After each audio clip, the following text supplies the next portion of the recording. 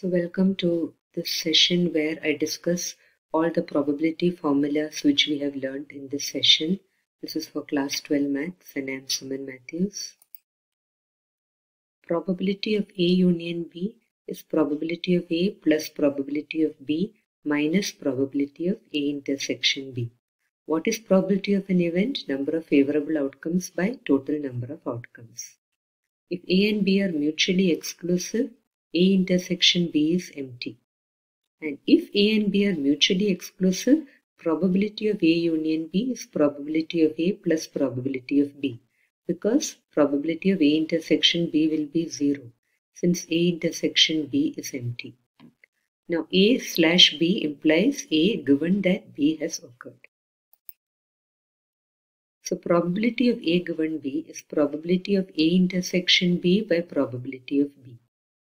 If A and B are independent, A and B are said to be independent events if the occurrence of A does not affect the occurrence of B. Now if A is any event with probability P, then odds in favor of A is P by 1 minus P, odds against A is 1 minus P by P. We need to remember this formula because sometimes you get problems asking odds in favor of an event or odds against an event.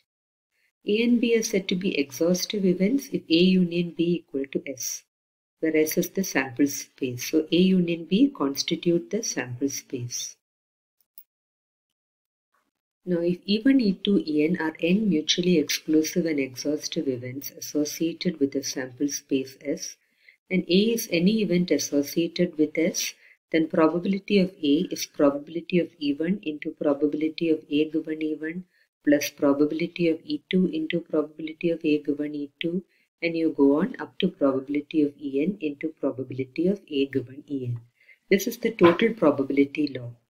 Based on this, you have Bayes' theorem, which says that if E1, E2, E3 are n mutually exclusive and exhaustive events associated with a random experiment, and A is any event associated with the random experiment, then probability of E1 given A is probability of E1 into probability of A given E1 by probability of E1 into probability of A given E1 plus probability of E2 into probability of A given E2 plus probability of E3 into probability of A given E3.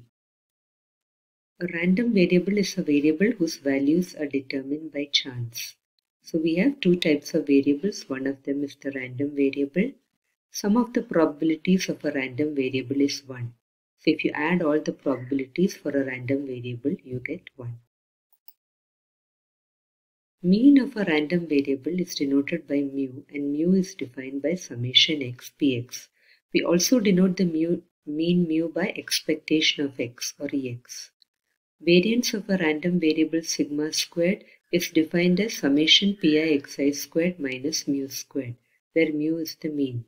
And you know that standard deviation is square root of variance. Now coming to binomial variables, a binomial trial is a trial in which n is finite and is defined before the experiment. Each trial has only two possible outcomes, success and failure. The result of any trial is independent of the result of other trials, and the probability of success does not change from trial to trial. Very often students get confused between binomial variables and random variables. So here are some examples of binomial variables. Tossing a fair coin 10 times and recording number of heads. Tossing a biased coin 10 times and recording number of heads. So here the n is defined before the experiment. Rolling 2 die 4 times and recording the number of times, we get a total of 5. Or drawing a card 10 times and determining if it is a diamond, replacing the card after each trial. That means it is with replacement. So for a binomial distribution, if P denotes success and Q denotes failure, probability that x equal to R is given by NCR P raised to R Q raised to N minus R. So these are the terms. This is a probability of a binomial variable where x equal to R. Now a binomial distribution is defined as Q plus P whole raised to N, since the successive probabilities are the terms of the binomial expansion. If I expand Q plus P whole raised to N using binomial theorem, I will get these are the probabilities of each term. probability that x equal to 1 will be nc1 p raised to 1 q raised to n minus 1 and so on. Now coming to the mean and variance. For a binomial distribution, mean is np, so it is easy to remember. Mean is np and variance is npq. So again, this is easy to remember. So thank you, and read these formulae and practice it every day.